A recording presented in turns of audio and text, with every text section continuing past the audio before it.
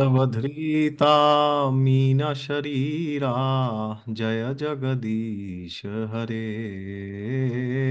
Jai Jagdish Hare. Are you done with remedies? Are you tired of seeing 1,000 remedy videos? This planet is here, that remedy, that remedy for this house, this lagna, this ascendant, this sun sign, this moon sign. Well, today what I'm going to tell you is a remedy which all the 7 billion people, including animals, birds, everybody can do, because this is such a remedy which will strengthen all your 10 planets, not 9. There's another planet. Don't worry, there are 9 planets, but you will know how is it 10, all right? So this is such a powerful shloka. This is known as Dashavatara Stotra, and this is written by whom? Please write it down in the comments. Let me see who can first write in the comments who wrote the Dashavatara Stotra. Now, as you know, Lord Vishnu, he is the supreme personality of Godhead, and he has hundreds and thousands and unlimited number of avatars. But especially in India, in the Vedic tradition, in Hinduism, in Sanatan Dharma, there are 10 avatars which are discussed more prominently. Okay, but it's not just 10, there are like hundreds and thousands of avatars. And in some places there are 12, some there are 24 also. But all the Dashawataras, they represent one planet. Okay. I'll come to 10. Who is the 10th? I'll tell you. Which means every particular planet is controlled by a particular Vishnu avatar. And I'm sure you know who controls what, right? So there are devatas, then there is Pratyadi Devata, there is Vishnu avatar. So every planet has different deities. And the Vishnu avatars are the highest of all the evolved deities for that particular planet. Okay. Now, what does this mean? This means if you worship the particular Vishnu avatara for a planet, then you get freedom from all the desires related to that planet, and all the tamas is gone and only the good qualities remain in you. Okay. So the great personality, should I tell it? Have you already written it? Don't cheat. Please write it down because I'm going to reveal the name now. So the great personality, the great sage Jayadev Goswami, the great Jayadev Goswami has written this beautiful Dashavatara Stotra. You will find the link in the description. So this is a stotra that contains the glorification of all the Dashavataras. Okay. 10 incarnations. Now, the problem with the word incarnation is that it is not the best fit for the word avatar, because the word reincarnation means reincarna, which means coming back to flesh. Reincarnation works for humans and animals and birds because we keep changing bodies, right? But reincarnation is not the best word that we use for the word avatar of Vishnu, because as Krishna says in the Gita, I never take a material form, right? My form is completely spiritual. So an avatara cannot come into flesh. Okay, that's not correct. But it's like making the best use of a bad bargain. So to explain people, the word avatara was related with reincarnation or incarnation. Okay. So therefore, if you feel that you are not able to harmonize with any energy of a particular planet, or maybe even many planets, then if you sing this stotram, what is happening is you are invoking the power of the Vishnu avatars. And if you recite this daily, then all the 9 planets, 10 actually, they are getting strengthened. Okay. Now, what happens when you do this? Then you will be able to become your best version, because all the Vishnu avatars who signify a particular planet, you will get blessed by them. Now, disclaimer: chanting this daily, reciting this daily will not make you a millionaire, or it will not give you a marriage if it is not there in your destiny, nor it will give you a children, nor it will give you great health. Well, then the question is, if you don't get any benefits externally, why should you chant this? Because when you chant this, what will happen is you will get the power to absorb the negativity, and also you'll be able to see through what is playing out in your life apart from the externals. Okay, because externals are very superficial. Sometimes things are very good, sometimes things are terrible, things are great, sometimes they are average. Okay, so chanting this stotra every day will empower you in such a way that you will be able to go beyond the externals. And even if things are good or great, you won't be too much elated or you won't be too much pessimistic if things collapse. Okay. So therefore, please, at least once a week, this is a humble request. Please chant this stotram every day. You can sing this. Okay. So now I have given the link in the description section. You can go and see the Dashavatar Stotra. There is in this link, you will find all the paragraphs, the shlokas, and you will see the translation also. So this is a stotra where one particular line is repeating always. Okay, like in the first paragraph, the third line. So if you see this, the first 11 paragraphs, the third line is always repeating in a similar way with a different name. Okay, let me give you an example. I won't sing the entire stotra, but if I see the third line of the first para, it says, Keshava Dhrita Meena Sharira, Jaya Jagadisha Hare. Okay, then the second para, third line is again similar. Keshava Dhrita Kuruma Sharira, Jaya Jagadisha Hare. And third paragraph, third line, Keshava Dhrita Sukara Rupa, Jaya Jagadisha Hare. Okay, so like that, till the ninth, till the 11th para, you will have you will have similar things. Okay, so every avatara is mentioned here, all the 10 avatars, and then at the end, there is like a culmination of everything. Okay, so this stotram is actually a glorification of Lord Krishna. Because as the Srimad Bhagavatam says, Eteh cha amsa kala pumsam Krishna astu Bhagwan Swam. Krishna is not an avatar. He is the avatar. He is the source of all avatars. Contrary to what people in India or contrary to what Hindus believe that, Vishnu, Krishna is one of the Vishnu avatars. But actually that is not wrong, but that is not the absolute. So, therefore, you need to understand that if you chant this shloka every day, now I'll go through the translation of the verses, then you will understand what I'm saying. Then you will be immensely benefited because you will be able to act at a very higher plane. All right. So please chant this once a week. So if you go to the first paragraph, the translation, every translation is, O Keshava, O Lord of the universe. We know who Keshava is. Keshava is Krishna himself.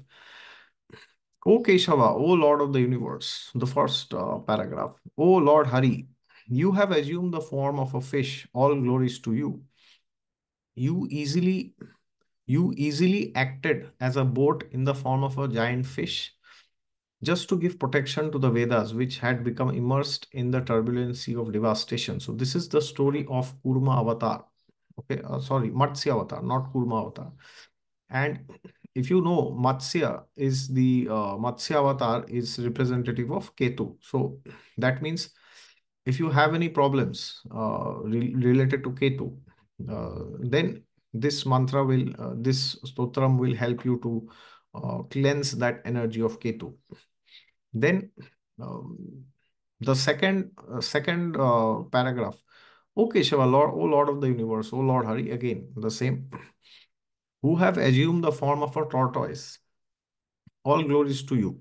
In this incarnation as a divine tortoise, the great Mandar mountain rests upon your gigantic back as a pivot for churning the ocean of milk. From holding up the huge mountain, a large scar-like depression is put in your back, which has become most glorious. So this is about Kurma avatar. Kurma Dev is the avatar for Saturn. All right.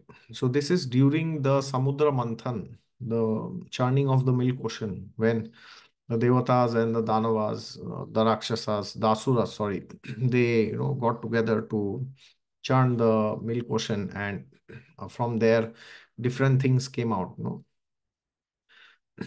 Uh, so therefore, from there, halahal wish came out, which was which Lord Shiva took it on himself. And then, Lakshmi Devi came out, and this Airavat, and, so many other things. And at the end, the nectar came out, right? Amrit. So what's written here? There's a huge scar-like depression in your back. Why? Because Kurmadev was the one who was giving shelter, and then Vasuki was the snake, okay, who was acting like a coil to churn this mountain. So what's written here? There's a scar-like depression in your back, which makes it very glorious. Okay. So therefore, this is also going to improve your Saturn. Okay, very, very, very important. Then the third paragraph. Okay, Shiva, Lord of the universe, O Lord Hari, who have assumed the form of a boar. Who is this boar? All glories to you. The earth, which had become immersed in the Garbhodak ocean at the bottom of the universe, sets fixed upon the tip of your task like a spot upon the moon. So this is representing Varahadev, who is the boar incarnation of Lord Vishnu, who took this form of a boar to kill the great demon Hiranyaksh. And Rahu, for Rahu, Varahadev is the avatar. Okay, so again, Rahu. So how many planets we had? Rahu, Ketu, Saturn. Three malefics done and dusted. Number four. O Keshava, Lord of the universe, O Lord Hari, who have assumed the form of half man, half lion. Jai Narasimhadev. So this is about Narasimhadev, who appeared to deliver and rip off the intestines of the great demon Hiranyakashipu, who tormented his great son, who is one of the 12 Mahajans, who is not different from Prahlad Maharaj himself. All glories to you, just as one can easily crush a wasp between one's fingernails. Mhm. So, in the same way, the body of the wasp-like demon Hiranyakashipu has been ripped apart by the powerful pointed nails on your beautiful lotus hands. Hiranyakashipu was delivered by Bhagavan Narsimha, and this is the glorification. All right. So the third paragraph goes like this. Number four, sorry. Keshava Dhrita Narahari Rupa Jaya Jagadisha Hare. Okay. Number five. O Keshava, Lord of the universe, O Lord Hari, who have assumed the form of a dwarf like Brahmana, all glories to you, O wonderful dwarf. By your massive steps, you deceive King Bali, and by the Ganges water that has emanated from the nails of your lotus feet, you deliver all living beings within this world. Right?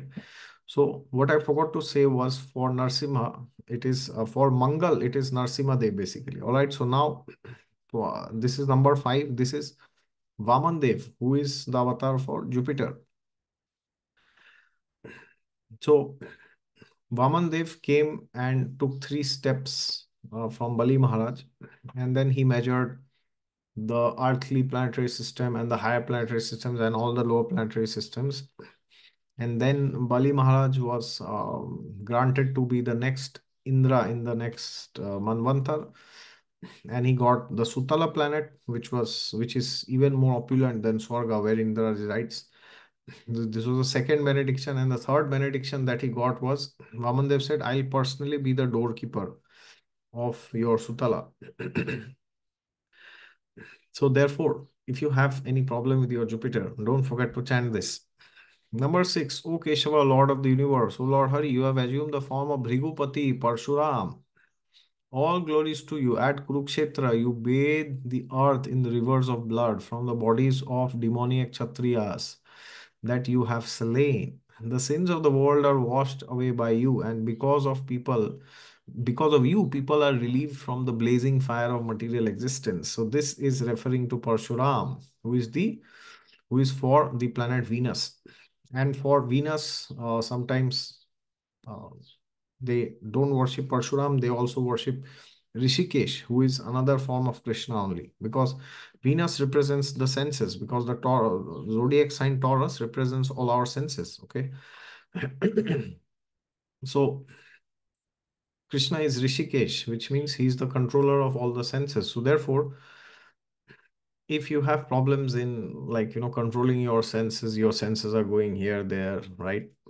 Which is true for most of us, at least for me. I don't know about you. We should worship Parshuram or we should worship Rishikesh, okay? But nonetheless, you can chant this shloka. The number 7, O Keshava, Lord, O Lord of the universe, O Lord Hari, you have assumed the form of Ramachandra, Prabhu Ram. All glories to you. In the battle of Lanka, you destroy the 10-headed demon Ravan and distribute his heads as a delightful offering to the presiding deities of 10 directions, headed by Indra. This action was long desired by all of them, who were much harassed by this monster. So, Lord Ram, Ramayan, Sun, the planet Sun. I don't think I need to speak much on this. Number 8, O Keshava, Lord of the universe, O Lord Hari, you have assumed the form of Balram, the wielder of the plow, Haldhar. Okay, he has the plow. All glories to you. On your brilliant white body, you wear garments, the color of a fresh blue rain cloud. These garments are colored like the beautiful dark hue of the Yamuna river, who feels great fear due to the striking of your plowshare. So Balramji is referring to the ascendant, okay, because Balramji is the Adi Guru. He gives you the strength to do anything in your spiritual life. So he's referring to the ascendant. So he's the 10th character in this, 9 planets and the ascendant, because we have 10 nakshatras. So we have 9 planets in 9 nakshatras. We don't need to have 9 nakshatras. You can have two, three planets in one nakshatra, and another two in one. But if all planets are in different nakshatras, you can have 9. And if your ascendant also has a nakshatra, right? So therefore, 10 nakshatras in total. Then, number 9, O Keshava, Lord of the universe, O Lord Hari, who have assumed the form of Buddha. All glories to you, O Buddha of compassionate heart. You decry the slaughtering of poor animals performed according to the rules of the Vedic sacrifice. So this is referring to Buddha himself. All right. And Buddha is for Mercury. Don't forget that. Number 10, O Keshava, Lord of the universe, O Lord Hari, who have assumed the form of Kalki, all glories to you. You appear like a comet and carry a terrifying sword for bringing out the annihilation of the wicked barbarian men at the end of Kali Yuga. All right, so Kalki is one of the avatars who is about to come. Sometimes people also take Kalki for the ascendant, but in general, it is one of the avatars who is supposed to come. Number 11, O Keshava, Lord of the universe, O Lord Hari, who have assumed these 10 different forms, incarnations, all glories to you. O readers, please hear the rhyme of the poet Jayadev, which is most excellent and awarder of happiness, bestower of auspiciousness, and is the best thing in the dark world. Now you may be wondering, where is moon? Well, moon is signified by Krishna, and this entire sloka is the stotram is glorification of Lord Krishna. Okay, that is why it says Keshava Dhrita Meena Sharira. Okay, so the third line of every paragraph is the same. So you are non-different from Keshava himself. These 10 avatars, right? And the last para is, Oh Lord Krishna. Now here Krishna comes. Okay. I offer my respectful obeisances unto you, who appear in forms of these 10 incarnations. In the form of Matsya, you rescue the Vedas, and as Kurma, you bear the Mandal mountain at your back during Samudra Manthan. As Varaha, you lift the earth with your tusk. And in the form of Narsimha, you tear open the chest of Daitya Hiranyakashipu, Mangal. In the form of Vamana, you trick the Daitya king Bali by asking him for only 3 steps of land, and then you take away the whole universe from him by expanding your steps. As Parshuram, you slay all the wicked Kshatriyas, and as Ramachandra, you conquer the Rakshasa king Ravan. In the form of Balram, you carry a plow with which you can subdue the wicked and draw toward you the river Yamuna. As Lord Buddha, you show compassion towards all living beings suffering in this world. And at the end of Kali Yuga, you appear as Kalki to bewilder the Malechas, low class degraded men. All right. So here ends the great Dashavatara Stotra. So if you want to strengthen all your 10 planets and you want to become your best version, please chant this, go to the link and don't miss it. All right. Thank you so much for your patience. If you enjoyed this video, don't forget to hit the thumbs up and please share this with somebody who you think should be knowing how to increase the energy of the planets and not just run from one remedy to the other. Okay. God is there with you all the time. You will find him in every shloka, every verse, every word, every syllable of this Dashavata Stotra. So you will surely find him there. All right. Take care. And for personalized consultations, you can go to my website down. Thank you very much.